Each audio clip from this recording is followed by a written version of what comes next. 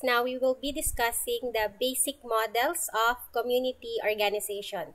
So this is in connection with our discussion last time regarding the definition of community organization. So as a review, community organization is a process in which the community identifies its needs or objectives and then order or prioritize what's the most important of these needs and objectives, develop that confidence and the will to work at these needs, and then find resources. In the process, it is hoped that through community organization, people would bring about the desired improvement, and that would lead to empowerment. So according to Jack Rothman, there are three basic models for community organization. The first is called locality development. So the other name for locality development is community development. It is a method of working with community groups.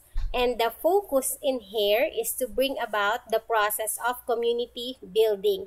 That's why this would take time because you want to involve in as much as possible everyone or majority of the people if it's not possible to include all. In the process, you want to help the community plan and find solution to their problem. It will take time because we want that it is the people who will realize that they have the problem, and we want to encourage them to pool their resources true enough to the definition of CO so that they can find solution to their problem. In here, we can see that the most important factor is to develop leadership. At the same time, to use education as a tool so that people will understand the essence of their participation in community building. The goal of this development of leadership, most of the time this could happen when you help identify indigenous leaders and develop your core group or your core leaders, because the leadership would come from the people. It aims at meeting their needs, especially the target population, those in which their prioritization of needs would need more assistance or programs. And it can also include neighborhood development, road development, or it could also be problems like in relation to environment or sanitation, and at the same time, food security. So it depends to the community because each community is unique. Here, so when we say leadership, as a review, it means inculcating teamwork among them because, as mentioned, we want that CO becomes a method in which the unity can be promoted. Motivation, the fact that they have problems is actually a very good motivation for them to work together. Competence, skills, that sense of responsibility, because as mentioned, one of our goals or our focus is to promote social functioning in the sense that people will not only care about providing their own needs, but we want them to care as well about the needs of the community. So our enemy in here is apathy. When we say apathy, people are indifferent or they don't care about what's happening. So kung wala labot ang mga tao sa gakatabo sa ilang palibot, community building will not really happen. Then we have communication, which is very important, and it's a core skill that must be done in order to achieve the goal of leadership and towards helping the people discover their power. That's the goal, to promote empowerment. People will feel that they have the capacity, that it's not all the time that they will be helped, but they can also help, that they are actually primary movers for development of the country. And at the same time, we allow people to feel that they have support from the external, and of course that they can be each other's support system. So that's leadership. In relation to education, we see that for community development, education is not just about preparing them for life or giving them the access to be educated formally, but we also include adult education or community education. When we say adult education, we refer to the popular concept of education. So everyone can relate because they feel that they are really part of the process, that they can do something. So the process of educating is life itself. That people will feel that they should be aware about what's happening around them and that they can do something to provide solutions for their community. And at the same time, through education, they will also be able to contribute more for the solutions. So the basic belief in here is that communities have some common needs and interests. That's why they are part of the community. Being part of that community geographically, of course, would allow you to at least have some common identity. And that can also include having common needs because of your location. Let's say you are a um, fishing village or you are in a community that is near the shore. So because of that, you can have common needs and at the same time interests. But of course, we do not say that everyone will think in the same way because it's quite dangerous for people to be asked to think in the same manner. So that's not the goal of community development. Although we want them to work together, but it doesn't mean that we don't want them to be critical. So we encourage people to think outside of the box, to um, be comfortable to be different because that could also be part of the solution if they believe in the different way of doing things. So as long as they do it with respect and that the framework is not really to shine above others but to contribute to the solution of the community problems. So that is still a good tool in community building.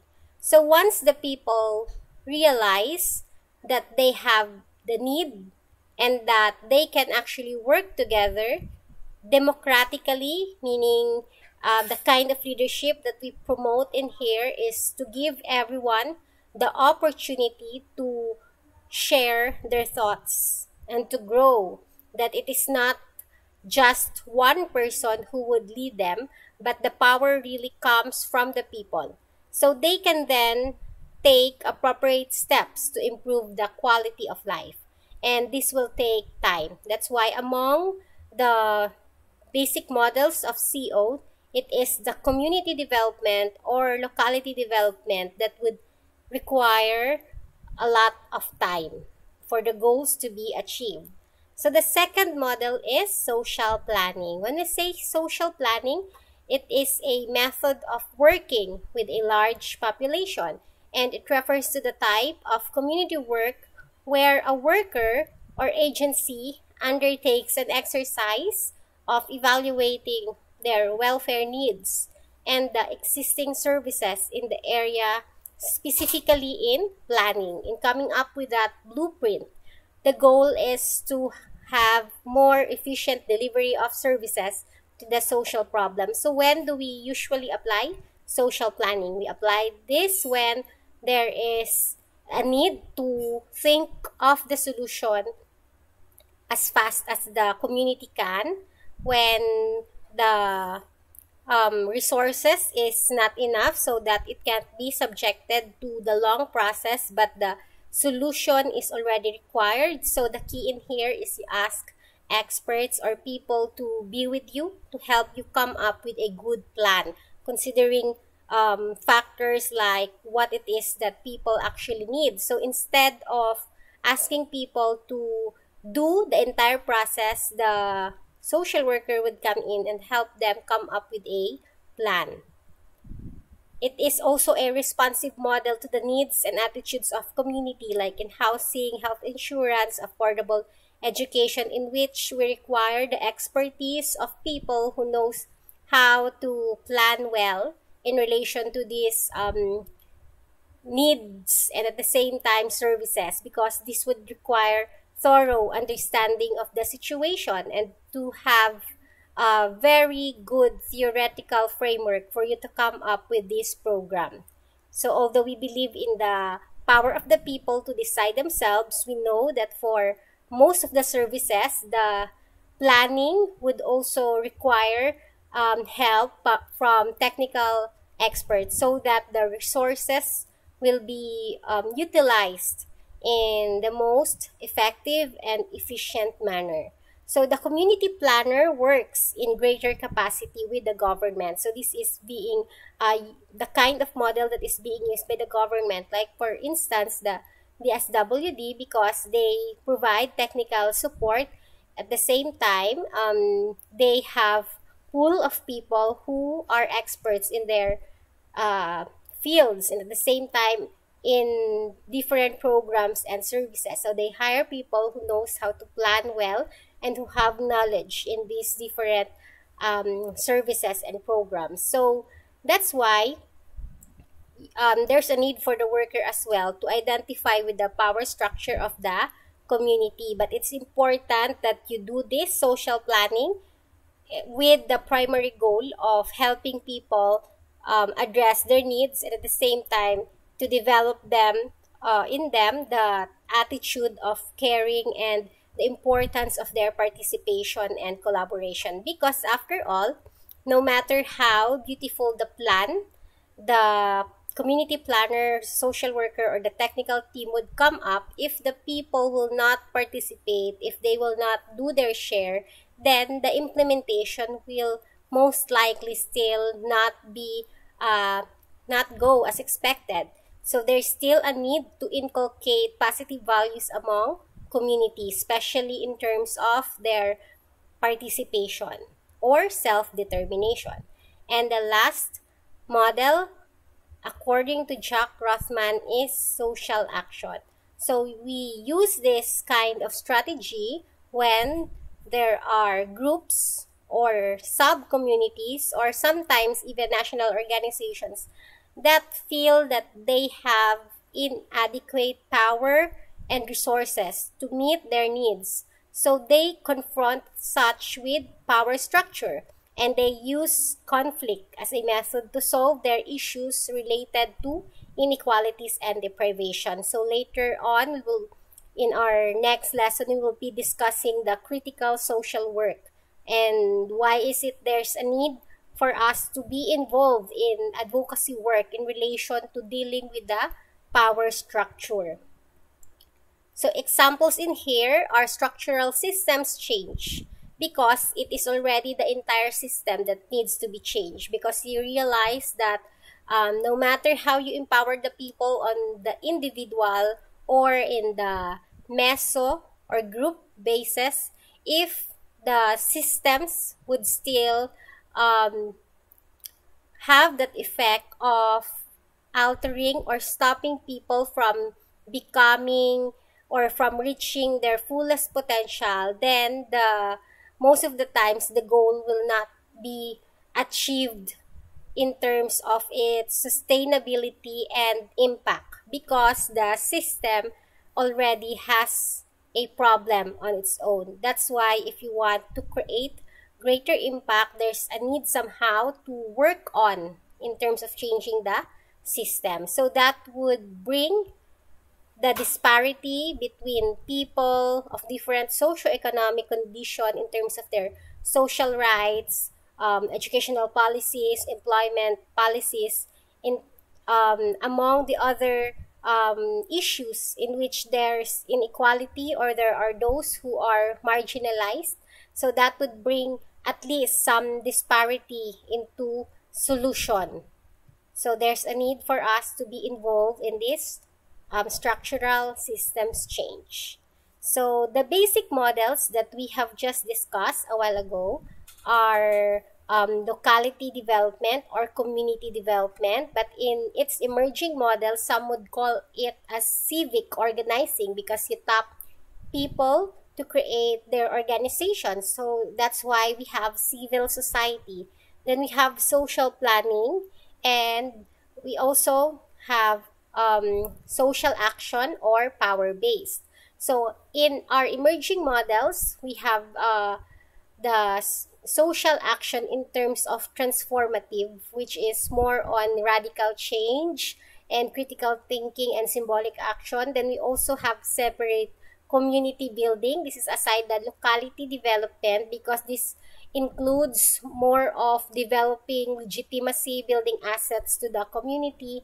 Then in the emerging models, we also have the women-centered or the feminist approach, in which the theory of change is helping link the private women and family and public issues.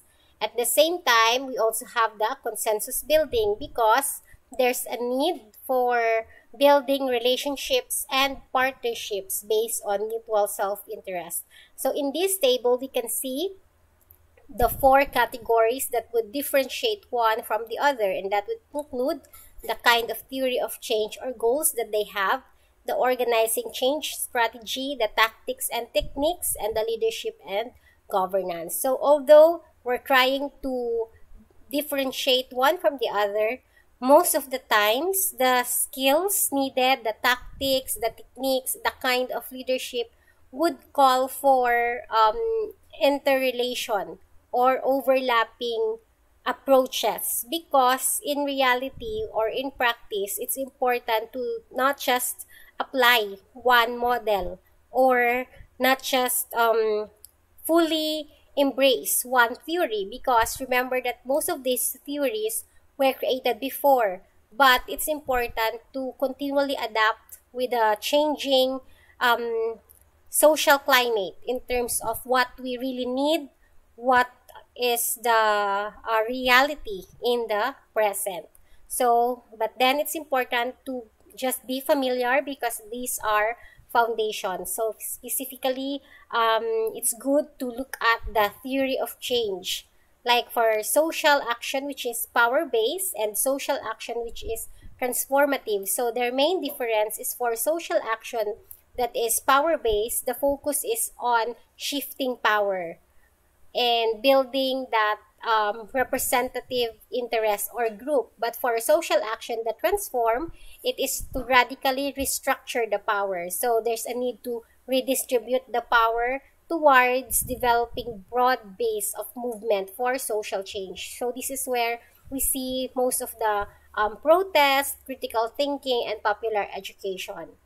And for locality development, geared towards civic organizing, we want to restore the social order because we usually utilize this kind of model when there is already a lot of problems and there's a need to gain social integration or to call for the participation of everyone towards helping them create their forum or their means of creating social control. So, for most communities nga grabe ila problem, let's say they are already a depressed community, so it's important to help the people feel that they can still be in control, because most of the times ang mga amo ni nga community damo-damo, like let's say government intervention or NGO, so it could later on develop sense of dependency, which we do not want, but we want them to feel that they have still that sense of control. And for social planning, we want to develop experts to help us provide solutions to the problem. So the change strategy is to help them solve substantive social economic problems, and we do a lot of research in here by gathering data about the problems and developing solutions towards that formal creation of formal organizations, but not necessarily with the residents. So we also aim to build the community, to strengthen that social fabric in connection to the outside resources, and to develop that legitimacy for building assets. So the tactics in here is to build community with comprehensive plans, programs, discussion, and of course dialogue, which we know is also applied in the other type of model, because it's impossible to just simply plan on your own. It would be good to conduct dialogue.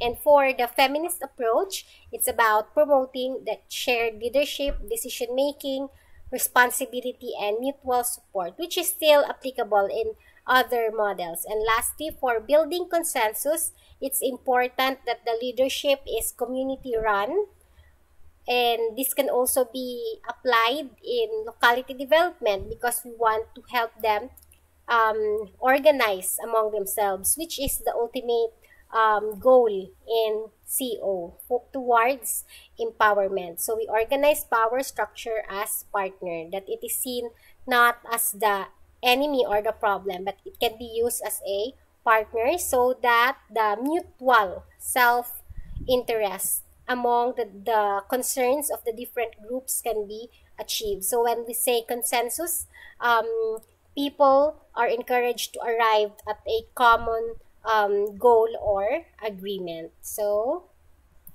lastly, allow me to share this quote from one of my favorite authors, Leo Buscaglia.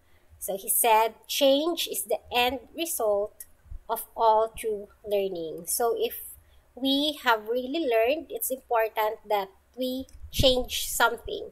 So it could be our way of thinking or our practice. And what we are pushing for is that through learning, we can create positive change that will not only benefit ourselves. In your case, that your diploma later on when you graduate will not only benefit yourself, but it can be used by the community, that your education will have impact and essence to the lives of other people, because after all, that's the ultimate direction or purpose of why is it we are continuously learning. So thank you so much for listening up to this point, and have a great day, everyone.